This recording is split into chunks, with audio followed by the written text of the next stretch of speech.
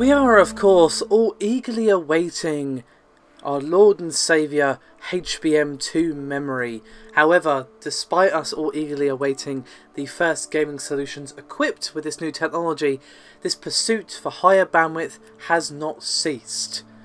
Now, as great as HBM is, it does of course have problems. Hardly surprising, everything made by man has some sort of problem.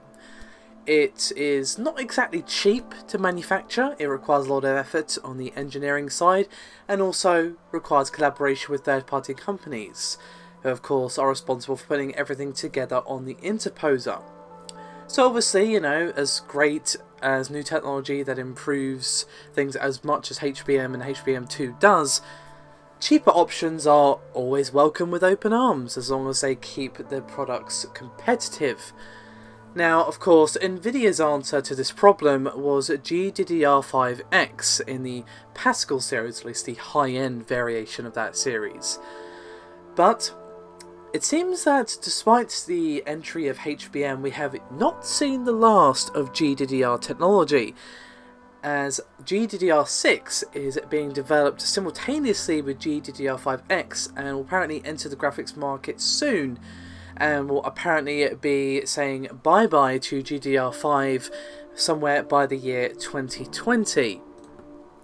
So not exactly just round the corner, but they are still working on it and will come alongside with GDDR5X, and as I said, basically mean the days of GDDR5 vanilla are numbered. So what does GDDR6 actually bring to the table, I hear you ask?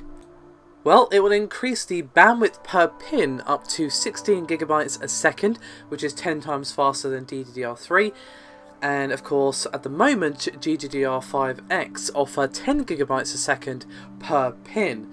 So say for example, you were to put something like this on a high-end card, like for example the 1080, you would actually get a pretty tasty 512 GB a second of bandwidth, which is actually matching that of the R9 Fury X.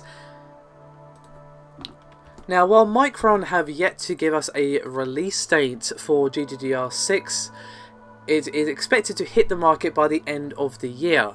So it is coming out sooner than 2020, we're just not expecting it to replace the current technology until, you know, we've seen its impact, it's implemented in cards, yada yada yada yada yada, you get my point. They have, however, supplied some very useful slides, which if you feast your eyes on the screen right about now, you will see just a little snippet of what we can expect from GDDR5X and GDDR6. Now, of course, before anyone says it, it is obviously pretty obvious that, yeah, I know that sentence was a bit mangled, but stick with me, that HBM2 will become more cheaper for developers and everybody else to actually implement into the cards in the future. It's just obviously for the moment it is fairly expensive, so perhaps by the time GDDR6 arrives and finally starts to make an impact, you know, maybe the cost of HBM2 will be brought down enough to the point where, hey, it doesn't matter as much, or it's just going to be a competitor to HBM2, and of course it could be a race between the two to see which one is best. And of course, DDR6, as much as it improves on 5 and 5X, is still obviously not matching the improvements that HBM2 brings to the table. The fact that it's much cheaper, okay, cool, awesome, not gonna disparage you for trying to bring a cheaper solution to the market there, Micron. Just pointing out that when you're looking at in terms of raw improvements brought to the table, HBM2 trounces this pretty steadily and heftily from what I can see. But of course, for those looking to make a cheaper card, not only to produce but of course to purchase and put in the hands of consumers, GDDR6 might be where it's at to those trying to offer a bit more memory and of course improvements to that memory. As always though, thank you very much for watching. I'd love to hear some thoughts and opinions from those of you watching.